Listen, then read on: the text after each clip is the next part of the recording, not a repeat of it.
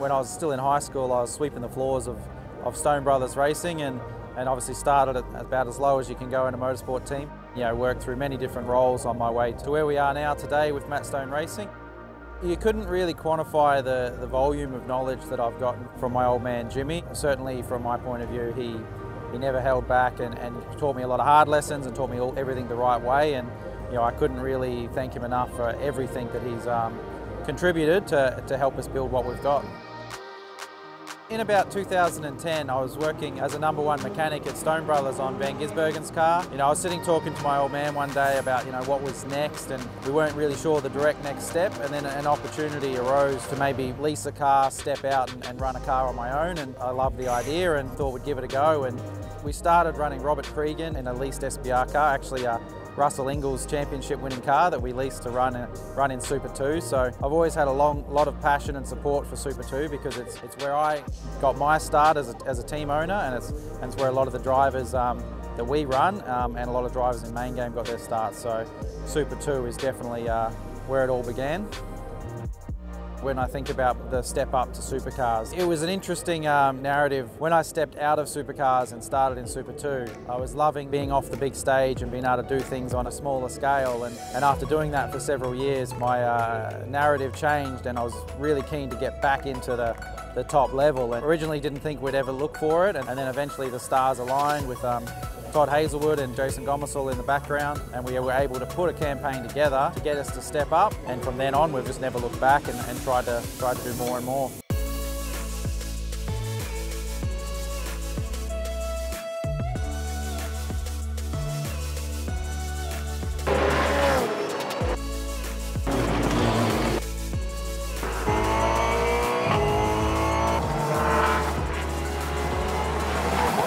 The NTI truck assistant relationship has been ongoing strong for a few years now. We put a good deal together with them in 2020 with their yellow cover brand, bringing them and businesses in that space together. We've just had such a great relationship with the NTI team. The biggest thing about our relationship with NTI is that for us it truly is a partnership. They so genuinely care and are invested in how we're growing as a team and how we're going results-wise, and you know, they're along with the journey to help us build up to where we want to be. It's a passion for us to try and make sure that everything we can do in the supercar space to help NTI and Truck Assist achieve their goals, and we try and work with them to make sure that it's mutually beneficial for all of us. And it's really been a great relationship, going strong after 4 years and hopefully into the future. The 2020 and 2021 years were building blocks for that relationship that our businesses have. Obviously with the pandemic affecting everyone and sports particularly, you know, it was a time where we all really had to dig deep and work together, and you know, we all come out of it stronger than before, which is a testament to everyone's work ethic within the MSR team. You know, it's been great that we can survive that and also grow our team to a point where we're starting to get some of the results we want. Every year we do one better than the year before, and you know, that trajectory only leads to one spot, and that's the #1 spot where we're trying to get to.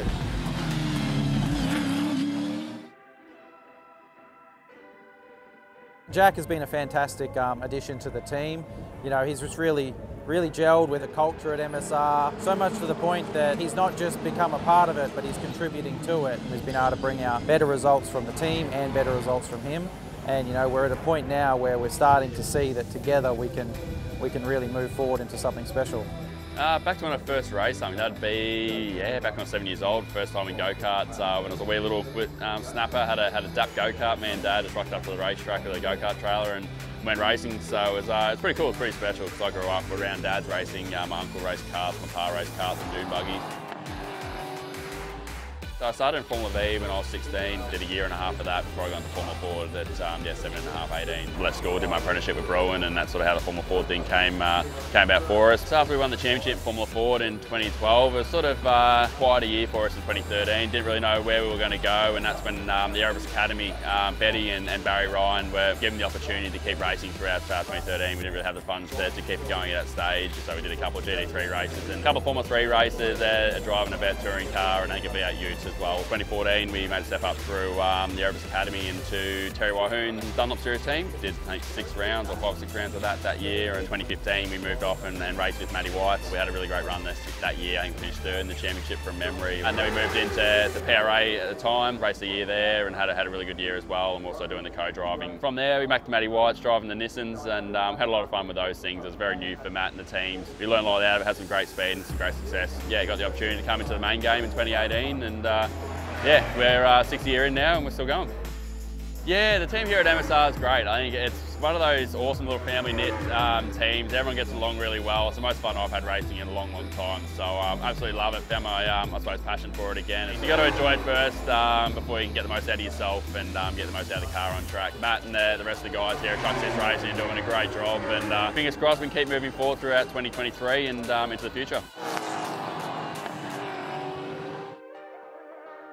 We've always been about fostering young talent and bringing drivers in and giving them their chance. It comes down to our roots in Super 2. We always want to make sure that we keep that strong history of developing talented drivers, and Cam Hill was no exception to that. We've been following his career for years. To win what he's won, especially Carrera Cup in his debut year, you know, it's just fantastic to see that he was on the trajectory of Supercars, and you know, we were thrilled to be able to give him that opportunity and now try and get the performance out of him to make sure that he can stay on the grid.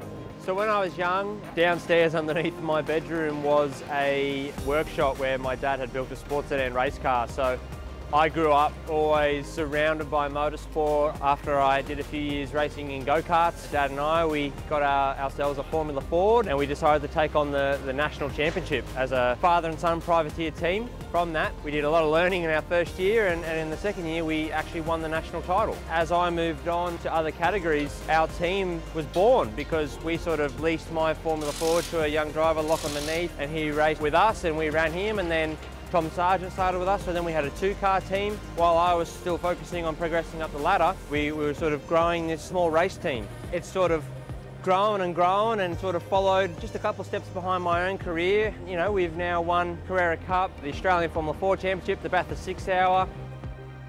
You know, this weekend, obviously me racing in Supercars and Formula 4 as a support category. It was pretty amazing to, I guess, have Mum and Dad also over there helping run the team while I did my thing over here. Do all the steps on your way up. You know, I learned so many lessons along the way and built up my skill set. Now that I'm here in Supercars, obviously, yes, I'm a rookie and, you know, I've got a mountain to climb, but I do feel like I'm as best prepared as I can be to take on the challenge. Since MSR's inception, we've always been growing, trying to do more and more each year. Whereas now, as we look to really consolidating our efforts on Supercars, you know, we've decided that more is not always better. We've dialed out of Super 2, limited exposure in Super 3, so our focus is on growing our 2-car supercar team within the supercar space, effectively trying to become a top-tier team, less distractions in the background, less other projects that are taking focus away from what is our main goal, which is to the front of the Supercars Championship and starting to win some races and carrying that momentum forward.